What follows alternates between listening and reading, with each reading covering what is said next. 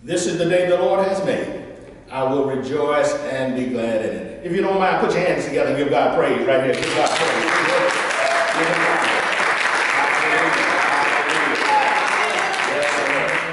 We're so grateful for those who are here present today, and for those who are online. We welcome you to this worship experience. It is our prayer that everything that is said and done will give God the praise, give him the glory, and give him the honor that he so richly deserves. Let us go to the Lord in prayer. Father God, we thank you for this day. We thank you for all the blessings that we are the recipients of. We thank you, O God, for last night's watch care. We thank you for waking us up this morning and closing our right mind with a reasonable portion of health and strength. Oh God, we pray that as we enter into this worship experience, that we will just take ourselves out of ourselves, oh God, and just lose ourselves in you. We look forward to an awesome worship experience. Oh God, we ask your continued blessings and prayer upon the sick and the shed in, oh God, those who have been affected by this coronavirus, those who have recovered from this coronavirus, those who are suffering other afflictions, oh God, we pray that you would just touch them in the name of Jesus. We know that all that we ask for, oh God, if we ask in faith, you will grant it in grace. So God, thank you.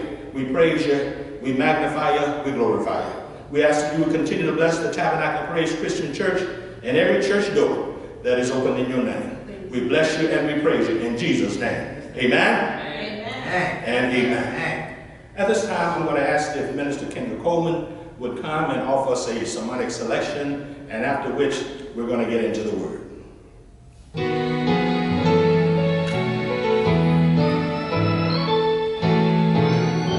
I've come through many hard trials, through temptations on every hand.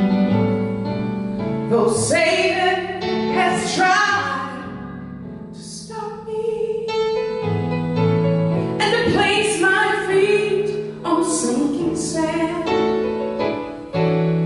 through the pain and all of my sorrows, through the tears and all of my fears, the Lord was there to keep me, for He's kept me in the midst of it all. It's not because I've been so faithful, it's not because I've always obeyed, no, it's not because I trust in Him to be with me all of the way, but it's because He loved me so dearly. He was there to answer my call. He was there always to protect me, for He's kept me in the midst of it all. Oh yes, I have. With temptations on every yes, Satan was there trying to stop me and to place my feet on sinking sand. Oh, Jesus loves me so dearly, yes He does. He was there to answer every call, yes He was there, always to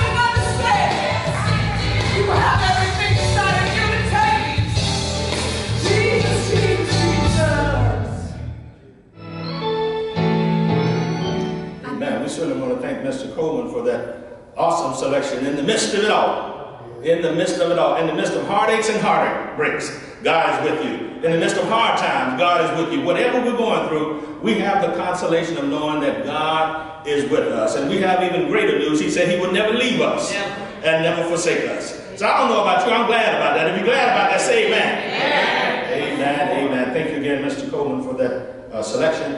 We're going to get into the word now. Father God, we ask as we enter into this preaching, this teaching moment, take me out of self and hide me behind your cross. Oh God, I ask that you would let the words of my mouth and the meditation of my heart be acceptable in thy sight. Oh Lord, my strength, my redeemer, my everything, my all in all. And the people of God said amen, amen. And amen. First of all, recognizing God, giving him his props. For he is the one in whom we live, we move, and we have our being. Recognizing all the members of the clergy who are here today, all of our church officers, First Lady, all of God's people here and online. We welcome you again to this worship experience. I want to call your attention to Galatians chapter 6 and verse 1 from the New Century Version. It reads this way: if someone in your group does something wrong, you who are spiritual should go to that person and gently make him right again. As always, I solicit your prayers as I deliver this message entitled, Tough Talk for Tough Times.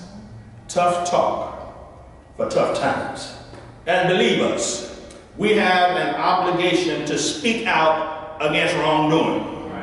Not abrasively or in a manner to cause public ridicule or humiliation, but in a loving manner. Somebody say loving manner. Loving manner. This is what spiritual and law-abiding people do. The problem usually occurs when an issue arises that might be considered controversial, which causes tension or conflict. These issues sometimes get glossed over and even ignored in an attempt to try and minimize discord or to remain in good graces with someone deemed important.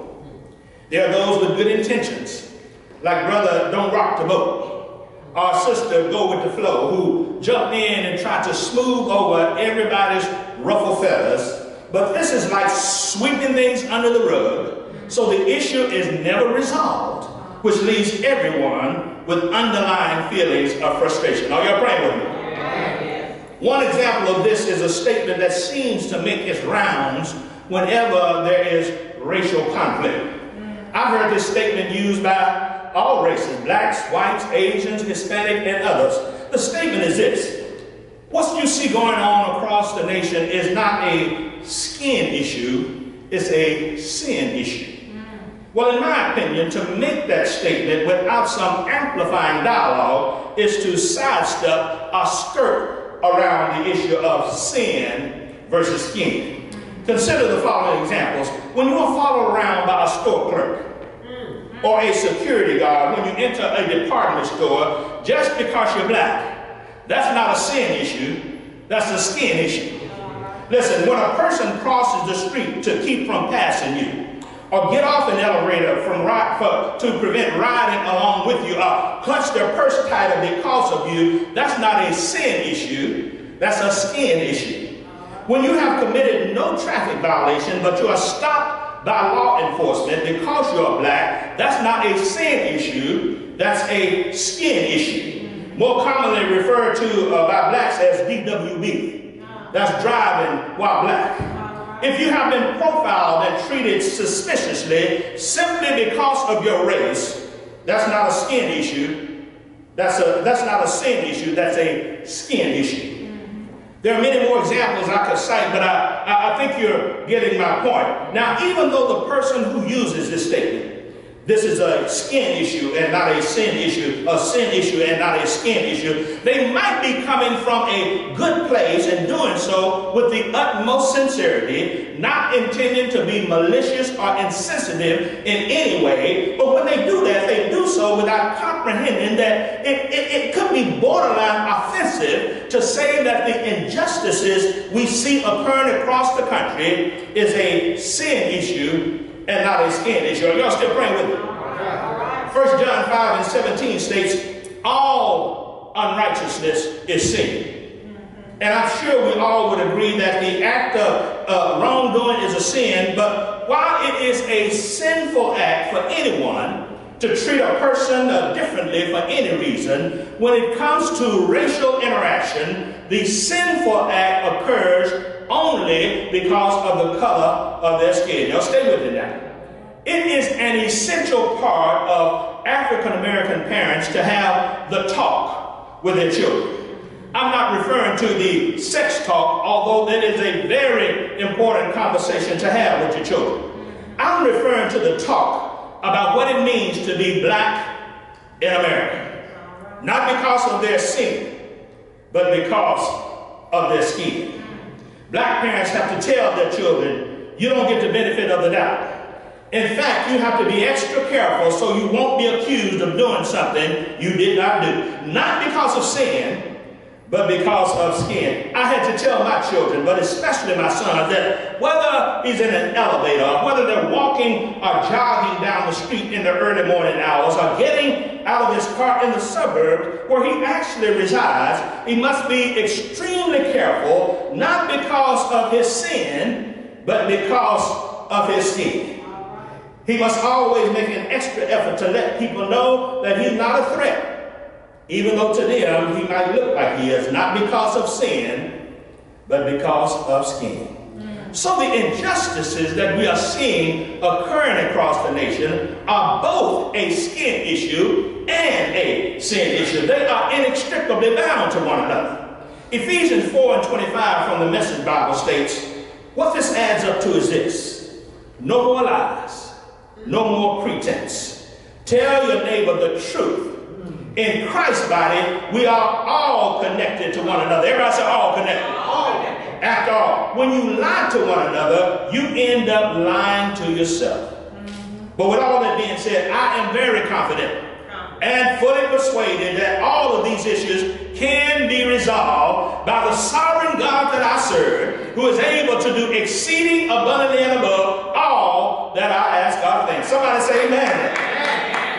Now listen, I understand that if you're not a person of color, it is virtually impossible for you to comprehend or even fathom what it feels like to be wrapped up in black skin and treated differently because of it. But by listening, not just hearing, but by listening attentively, when we express ourselves verbally, you should be able to sense the heaviness of our hearts, begin to understand our struggles, hear the frustration behind our words, and possibly even see the tears that might flow when we talk about all of the societal ills that affect us repeatedly. Then and only then can we learn and grow from our conversation. I believe that with all my heart that if we take the time to listen to one another, change can occur. Case in point, Drew Brees, future Hall of Fame quarterback of the New Orleans Saints, recently spoke out again about kneeling during the national anthem because he felt it was disrespecting the flag and the United States of America. However, the kneeling during the national anthem was never about disrespecting the flag or the military. I am a Navy veteran, and I would never condone disrespecting the flag or the military or the United States. But because Brees didn't understand what the protest was actually targeting, he made his comments based on what he perceived to be true, but it was erroneous information. But listen to this. After listening, somebody say listening. Not merely hearing, but listening to the truth and educating himself, Drew Brees made the following retraction, and I quote, "Through my ongoing conversation with friends, teammates, and leaders in the black community, I realized that this kneeling protest is not an issue about the American flag. It never has been. We can no longer use the flag to turn people away or distract them from the real issues that face our black communities. We did this back in 2017, and regretfully, I brought it back with my comments this week. We must stop talking about the flag and shift our attention to the real issues of systemic racial injustice, economic oppression, police brutality, and judicial and prison reform. We are at the critical juncture of our nation's history. If not now, when? We as a white community need to listen and learn from the pain and suffering of our black communities. We must acknowledge their problems, identify the solutions, and put them into action. The black community cannot do it alone. This will require all of us." End of quote. End of quote. Hallelujah. Drew Brees could have preached that here. Listen, Brees was able to come to these conclusions because of having some tough talks. Somebody said tough talks. A key part of the process to implement change includes tough talks for tough times to bring some tough issues to light and resolve conflict. And this is all done in an effort to become connected and committed to finding a way to move forward together. However, as Christians, our dialogue must not come from our emotions. Let me say that again. Our dialogue cannot come from our emotions. We can't, I just feel like that. No, that's not going to work. Our conversation must be done from a kingdom perspective. Somebody say kingdom perspective. See, because if I try to converse merely from my feelings, it's more than likely not going to be a productive conversation. But if I do it with a kingdom perspective, my emotions will remain in check. They will be honest, but tough talk will occur. Personally, consider this analogy. I know the benefit of having tough talks in tough times.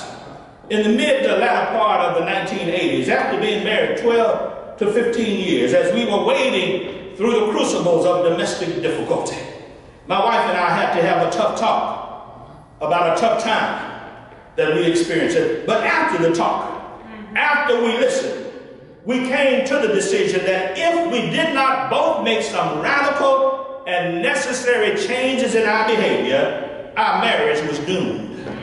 So after we both went to work and got busy on self-improvements. I hope y'all didn't miss that. We both had some work to do. Listen, you got to always start with that person you see in the mirror every day, because it's easy to see the flaws in somebody else. Amen. So when it comes to making things better, you got to look in the mirror. Michael Jackson said, I'm starting with the man in the mirror. I'm asking him to change his ways. And no message could have been any clearer. If you want to make the world a better place, take a look at yourself and make that change. Somebody said make that change. Amen. So we did that. Cassandra and I both did this. And come November 28th of this year, we'll be married 50 years. Praise God. Somebody. Hallelujah. Half a century. Wow. Although it was difficult to hear some things about myself, I listened. I changed.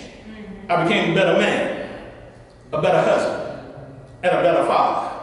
And my wife became better overall as well. My hope for the community, locally and nationally, is for each person to be on a self-reflective journey that draws them closer to God. Then they will seek his will in their lives every day. A community, as a community and a nation, we have a lot we need to talk about. In other words, we need to have some tough talks for tough times. What happened to George Floyd and to so many others before him, and unfortunately what continues to happen, is tragic. It's heartbreaking. It's unjust. We have a lot of work to do. We'll include a lot of tough talks. But that is necessary if we are truly interested in uniting in love as brothers and sisters in Christ. Please understand, now I'm not saying that tough talks gives you a license to be rude. Doesn't give you a license to be crass and just say whatever comes to your mouth. Look, thoughtless and careless words could cause irreparable damage. Listen what the word says in 1 Timothy 5, verses 1 and 2 from the God's Word translation.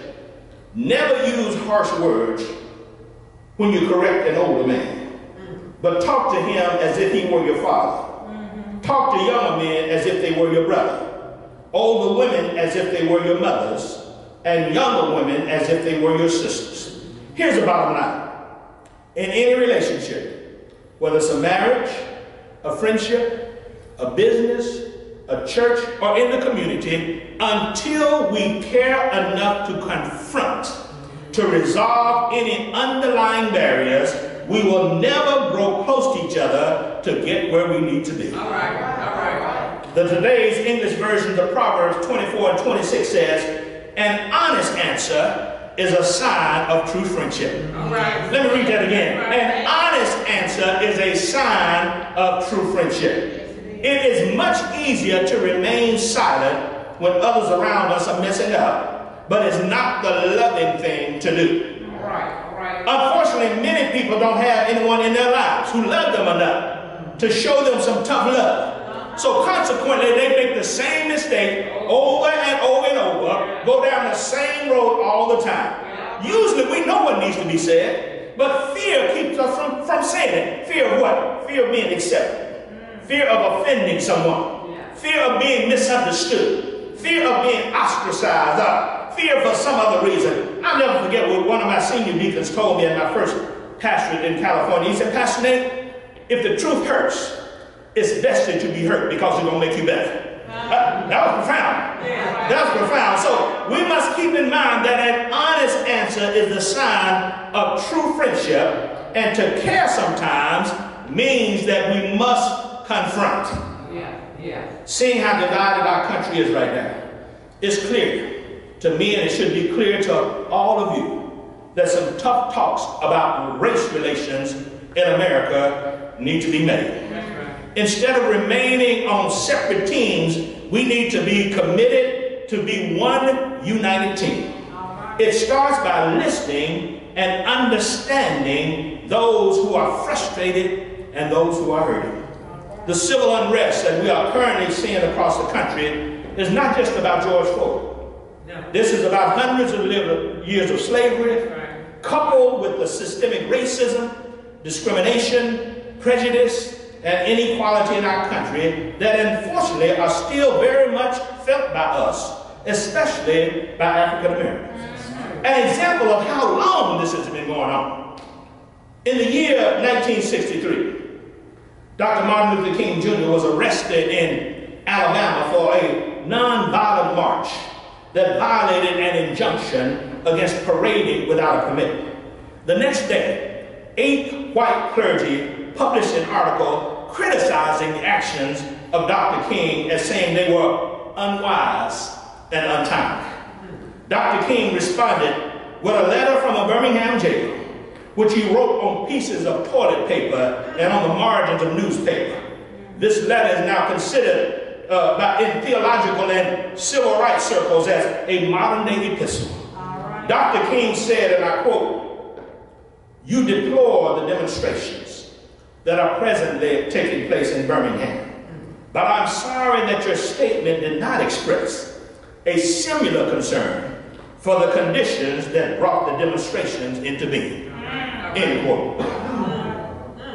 Unfortunately, those words are just as relevant today as they were 57 years ago. Yes. Since May 25th, there has been a nationwide outpouring of anger and grief over the death of George Floyd. Yes. There has been peaceful demonstrations with the police and protesters uniting together, kneeling together, praying together, coming together, but unfortunately, there's also been some rioting. There's also been some looting, despite a plea from George Floyd's brother to stop the violence. The killing of George Floyd represents far too many injustices over far too many years that were not caught on camera. I'm well aware that there are some who are listening to and viewing this service who may consider this message controversial and want to direct their vitriol in my direction for bringing this subject to light in a message on a Sunday morning. But please don't take the bait and allow bitterness to take root. The truth I want to convey emphatically is that you can be pro-law enforcement and believe in the right to protest peacefully. Amen. Amen. While also condemning the riots and looting and violence that is happening. It's not an either-or decision. You can do all three. Romans 13, 1 through 3. 1 Peter 2, 13 through 15. And Hebrews 13 and 17, it says that we should obey those who are in authority. So in obedience to God's word, I support the police. I support those who are in authority, who do the things the correct way. I applaud those men and women who put their lives on the line daily to serve and protect in a positive manner. I also support social justice initiatives and commend those individuals who take an active stand to get involved with peaceful protests to enact change in keeping with their First Amendment rights. But I also abhor and condemn violence of any kind. I support and encourage dialogue that leads to solution that will make all of us better. I agree with these notable figures who spoke out against injustice. Nelson Mandela said, as long as poverty, injustice, and gross inequality persist in our world, none of us can truly rest. Mahatma Gandhi said, silence becomes cowardice when occasion demands speaking out against the whole truth and acting accordingly. Coretta Scott King said, I can't help but believe that at some time in the not too distant future, there is going to be another movement to change these systemic conditions of poverty, injustice, and violence in people's lives. This is where we've got to go, but it's going to be a struggle. End quote. Well, my brothers and sisters, the movement is alive, and the struggle is real. But the good news, I heard Tasha Cobb say, there's an army rising up. There is an army rising up. Why every chain. What chain needs to be broken? Chains of systemic racism, chains of poverty, chains of injustice of all kinds. So this is not the time to choose sides. We may have come over here in different ships, but we're in the same boat now. Hallelujah. Hallelujah. This is about being honest and real about our country's flaws so we can get better. This is about addressing the years of prejudice, racism, and inequality in our country that still exists. Let us not hide from it or attempt to cover it up. Ignoring it will not make it go away. Admitting there is a problem, talking about it, and growing from it is how we all are going to get better. As a society, we can't simply talk about those issues and do nothing, which seems to occur far too often. We must create policies and implement solutions that address these systemic issues. We must create policies that work. We need to bring back Head Start programs and commit to spend more on early education than we do on prisons. We must work within our families to help those who are struggling socially and financially. We must, I'm definitely not in favor of disbanding police forces across the nation, because that would only lead to anarchy. However, without a doubt, policing policies require major reformation immediately. We must enact criminal justice reform. Currently, a small infraction puts you in the system, and once you're in the system, it's virtually impossible, especially for a person of color, to get out. And this has led to mass incarceration of African American men who make up the vast majority of the prison system. So, Pastor Nate, how do we respond to all that's going on? And what do we do to make a difference? Another quote from Dr. King says, and I quote, "There was a time when the church was very powerful, and the time when the early church rejoiced at being deemed worthy to suffer for what they believed. In those days, the church was not merely a thermometer that recorded the ideas and principles of popular opinion. It was a thermostat that transformed the morals of society." End quote. Listen to me, saints of God. We have been called for such a time as this. Yes, there was a song we used to sing in the church I grew up in. It said, "We are soldiers in the army. We got to fight, although we have to cry. We got to hold up the bloodstained banner.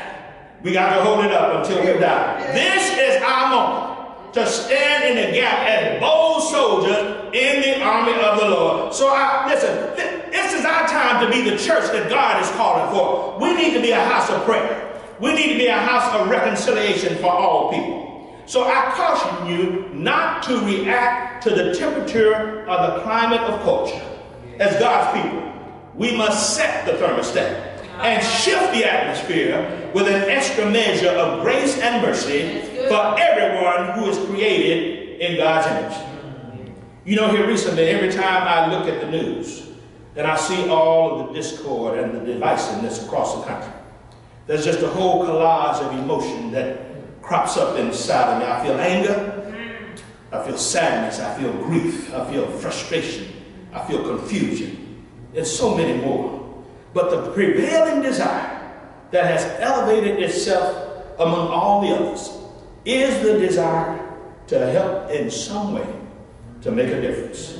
So in my capacity as a pastor and preacher of the good news of the gospel, I find myself praying, Lord, I want to preach and deliver messages of reconciliation that affect change and bring blacks and whites and all people together in one body. Listen.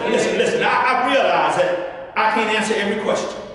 I realize I can't solve every problem, and often I don't even know what to do next.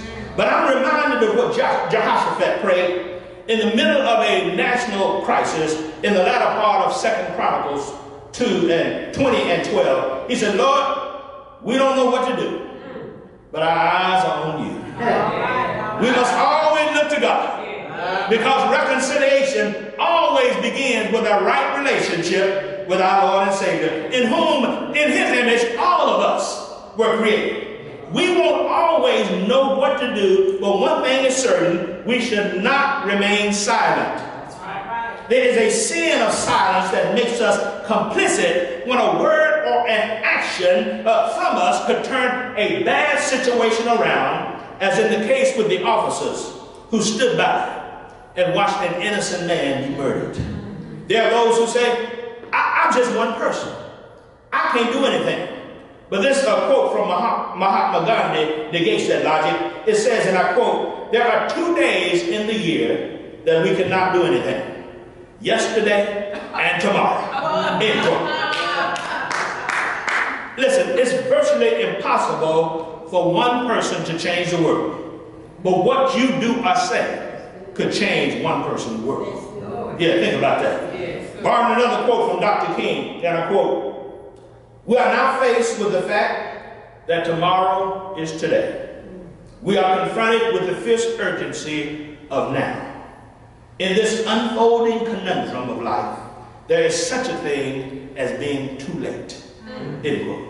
Listen, saints, inaction is action. Indecision is a decision. Delayed obedience is disobedience. So don't let what you cannot do keep you from doing what you can do. Look for opportunities to be a light, to show love, to be a minister of reconciliation to those who don't look like you, who don't talk like you, who don't think like you, and with the election coming up, who don't vote like you. There is a great commandment: love your neighbor as yourself. There is no greater opportunity than the present. My prayer is that the gospel of reconciliation will break the yoke of all the forms of injustices that we face in Jesus' name. So let's step up and step in and be reconciled to be the body of Christ. Let me say this in closing. I just want to be transparent and let you know that it was difficult for me to craft this sermon. I've spent weeks working on this since all this started, and generally when I go and edit a sermon, I get to cut out some things, but every time I went to edit, I kept adding more because of all the information that kept coming up in front of us. But listen, this message was not intended to criticize or to castigate anyone, but rather to educate us and empower us as God's people. It would have been a lot easier for me to expound on one of the many lessons from Jesus about love, rather than to talk about societal issues. But I was reminded of this passage from Micah chapter 6 and verse 8 from the Contemporary English Version. The Lord has told us what is right and what he demands. See that justice is done.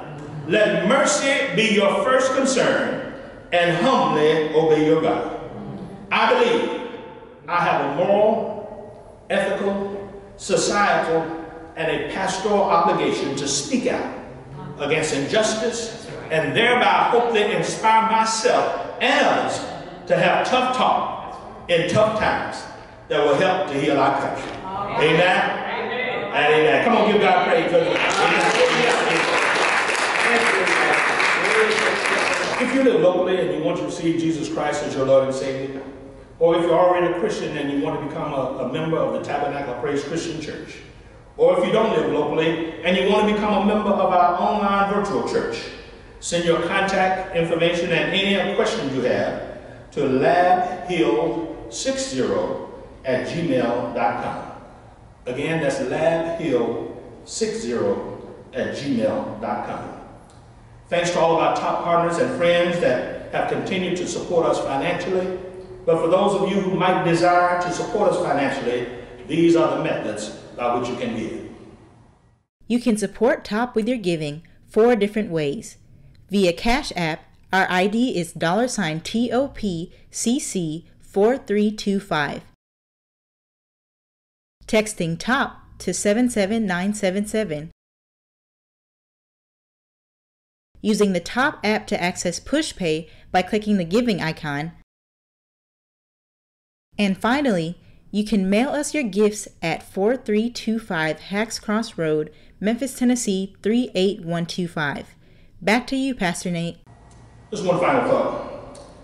If you happen to disagree, I would like to just discuss any of the information that you received from this message today. Contact me at Dr. Nate at tabernaclepraisecc.org. Again, that's Dr. Nate at tabernaclepraisecc.org. so we can talk about it from a kingdom perspective and learn more about each other so we can grow together.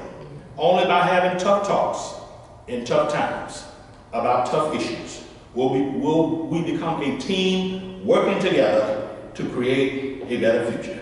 One final quote from Dr. King, it says, and I quote, "The ultimate measure of a man is not where he stands in moments of comfort and convenience, but where he stands at times of challenge and controversy." My genuine desire that every message I deliver will give God the glory and edify his people. So until next time, this is Pastor Nate saying, have a blessed day.